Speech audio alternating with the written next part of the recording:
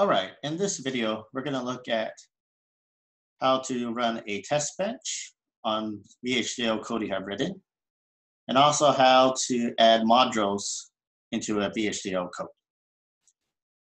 All right, so we start off with a brand new project. We're not going to worry about programming to the board. All we're going to look at is trying to figure out if the code we wrote is running correctly. So I started off by having this project have a single file in it. We are creating a full adder. So if you want to pause the video, you can pause it and type in this code so you can follow along. So what we have is in this full adder, we have 3 inputs: an A input, a B input, a carry in input. We're going to generate a sum, and we're going to generate a carry out. So if we look at the code, it is just the sum is A XOR with B, XOR with carry in. The carry out is A and B, or A and carry in, or B and carry out. And this generates the code for a full adder. Now, what we're going to want to do is run a test bench on this to verify that this full adder is running correctly.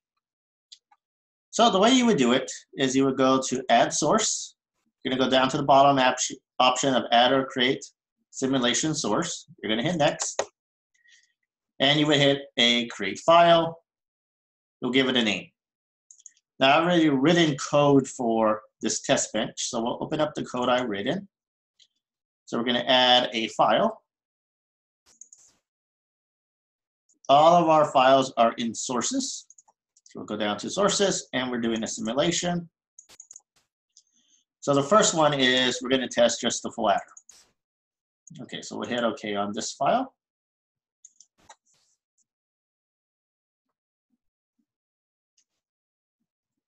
And we will see what pops up is you should see something that says simulation.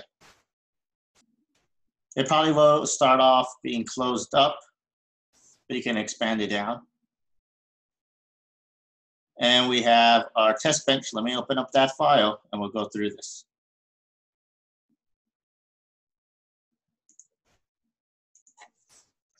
Key items on this test bench is you're going to do an entity file with no inputs.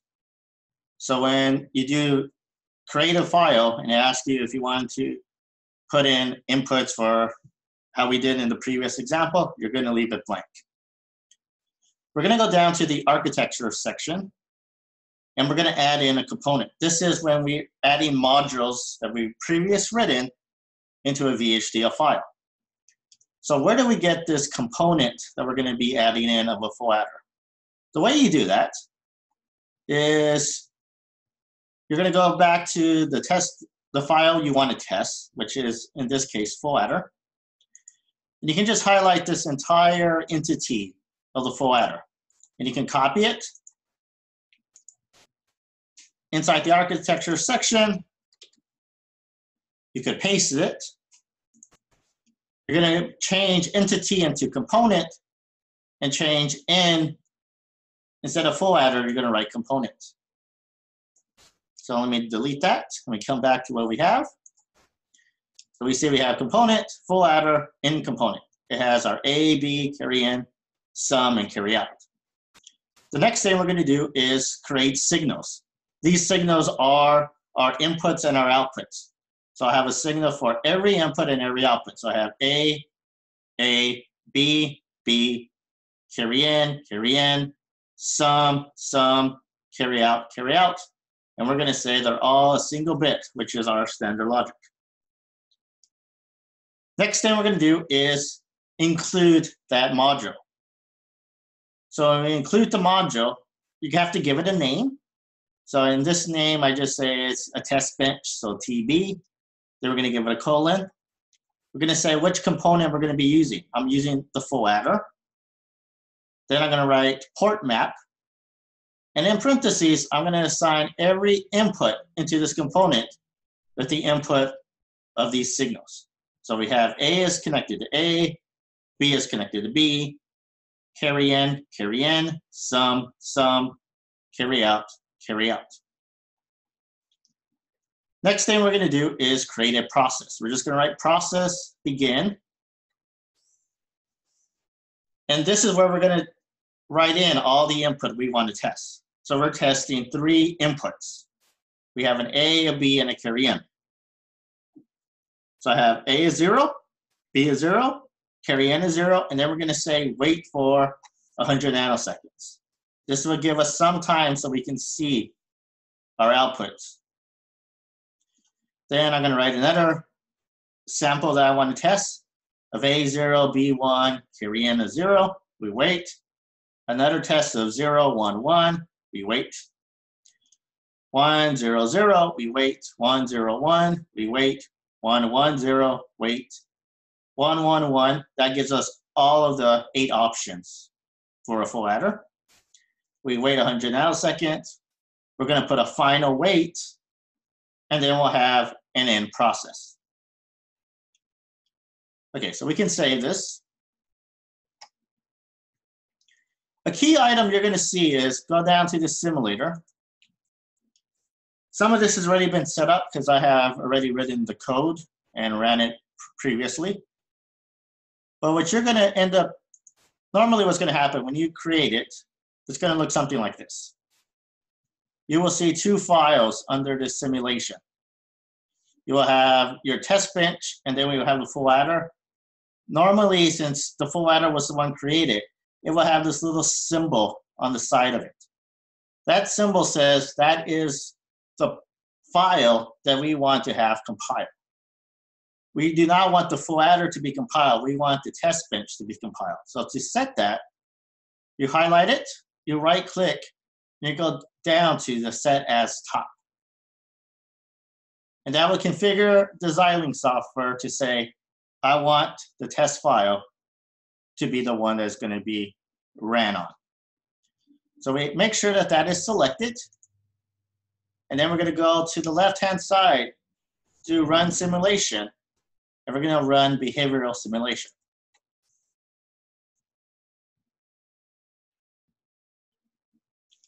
So once you run the behavioral simulation, you'll get some windows that pop up. Let me just adjust these. So you see that here's what we're testing on the waveform, A, B, carry in, sum, carry out. And it has run for some period of time. So you have zoom in and zooms out over here. This one will just fit everything. So we see all zeros input. We got a sum of 0, the carry out of 0. We click over. When our input was 0, 0, 1, we get a sum of 1 and carry out of 0. We go all the way to where everything is a 1. A is 1, B is 1, carry in is 1. We have a sum of 1 and a carry out of 0. So this will show that our full adder is running correctly. To close out of the simulation, you're going to click the X on this blue bar. It'll say, OK, to close the simulation. You can hit OK, and it'll close it down. All right, so let's say we want to take this full adder and make it into a bigger project where we want to add 4 bits together. So you can make a new design file that's going to do 4 bits added together.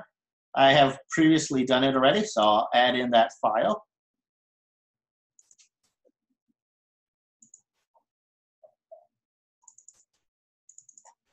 And that is what I call adder 4-bit.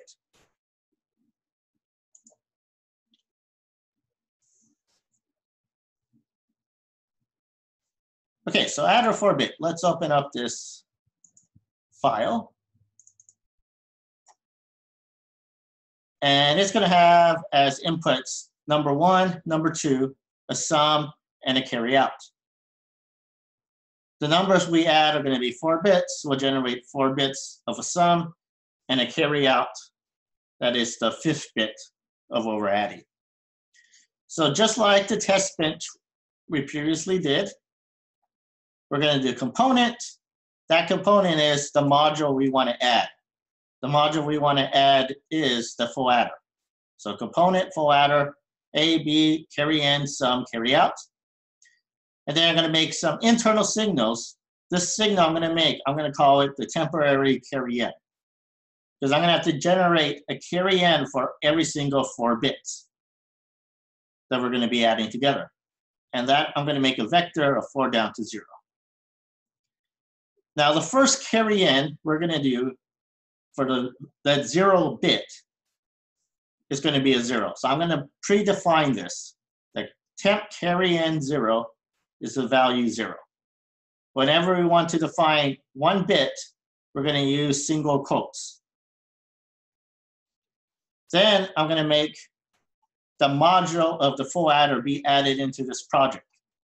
So I'm going to name it B0 to be the first 0th bit of our adder.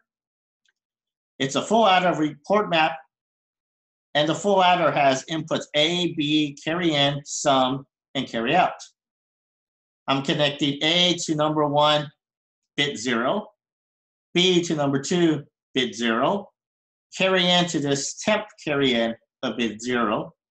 We generate the sum to bit 0, and the carry out becomes our temp carry in bit number 1. Then I go down and I'm going to make the full adder for bit 1. So again, I'm going to call this B1. A is going to get number 1, index 1, or bit 1. B is number 2, bit 1. Carry in is temp carry in, bit 1. Sum will generate sum of bit 1. Carry out generates the next carry in, which is bit 2. Then we're going to do it again for bit 2. We see the same things happening. A is getting bit 2, B is getting bit 2, Cn is getting temp Cn bit 2, sum is bit 2, and we generate temp Cn of bit 3. We go down to our last adder. We get bit 3, 3, 3, and we generate temp Cn of 4. This last cout that we generate should be the final cout of this 4-bit adder. So we'll define that at the end. That carry out is temp Cn, bit number 4. So now we have a 4-bit adder, and we're going to want to test this. So again, we're going to add in or create a test file. And I already written up a test file. So I'll go down to the test file I wrote.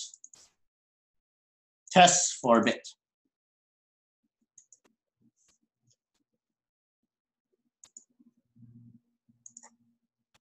So all the test files come down to simulation, test 4-bit. And this is going to look similar to the full adder we did. There is no entity being defined on test 4-bit. We add in the component of the 4 bits, making new signals of number 1, number 2, sum, that are vectors, and a carry out. So I'm going to make a test bench of adder 4-bit. I do the port map. The number 1 is number 1, number 2 is number 2, sum is sum, carry out is carry out. I'm going to make a process, right? Begin. Number 1, here, number 1 is 4 bits. When we define multiple bits, we use 2 quotes. And first thing we're going to do is add 0 with 0. We'll wait. Then we're going to add 2 with 1, and we're going to wait. We're going to add 1 and 1, and we're going to wait. And then we're going to add 15 with 1, which will give us number 16. Since this 1 plus 1 would generate a 0 and the carries will come across, we should see our sum be all zeros. And in this case only, we should have a carry out being equal to 1. We'll have a final wait and then an end process. So if we look over here on the sources, the last thing we tested was just the full adder. That has been selected as the file to run the simulation on. We want this new file to be the one being executed. So we're going to select it, right-click, set as top.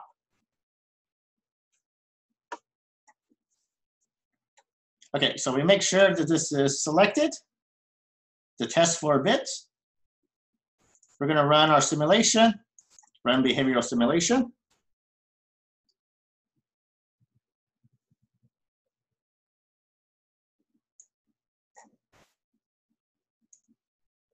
And we see that our simulation runs. Let's fit it.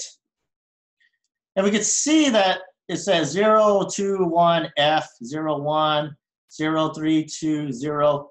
What are these numbers is how do we want number 1, number 2, sum to be viewed as. So if we want to change this, let's click on number 1, then we right click. If we go down to radix, we can show or tell the simulator how do we want our number to be viewed. Let's say we want it as a binary number. I'll click binary, and I see that number 1 was defined as 0, 0, 0, 0, 0, 1, 0, 0, 1, 1, 1, 1. Maybe I want to view it as an integer, since I'm going to be showing addition being done. So let me change that to an unsigned decimal. Let me go ahead and change number 2 as an unsigned decimal. Sum as unsigned decimal. And if you look at this, 0 plus 0 is 0, 2 plus 1 is 3, 1 plus 1 is 2, 15 plus 1 will get us our 16, which is all zeros and a carry out of 1. So I've shown how we can do a simulator for a larger item. Now in here, we did see that this full adder was made up of, this 4-bit adder was made up of 4 full adders. If we wanted to see details on those full adders, we could go down to the rightmost item. We're gonna have to expand a little bit to get names to pop up. And we see that the test bench has a B0 that's a full adder, a B1 that's a full adder, a B2, a B3. So let's say I wanted to see what was happening in B2. I click it. And then in this window, we are going to see that B2 is a full adder that was made up of A, B, carry in, sum, and carry out. So we could see internal and drill down into the different modules that we have. Let's say I wanted to see how this A changed over time. I'll click it, hold it, and drag it over. And I would see how A was modified throughout the time. Let's see if I want to see how that first bit, how its B was modified over time. I can click it and drag it out. And we see that once we get to, let me change this back to binary. Well, we're looking at the 0 bit, so a 0 is 0 on B, a 1 is 1 all the way through. We get to see how the internal values were being used. You might find drilling down useful as you start debugging. And then again, to close out the simulation, we just close on this blue X. Close the simulation. This will say if you want to save the modifications you have done, the best thing to do is just to do discard.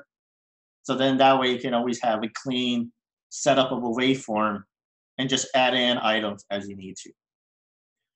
All right, so this concludes how to actually write a simulation and to test in different ways.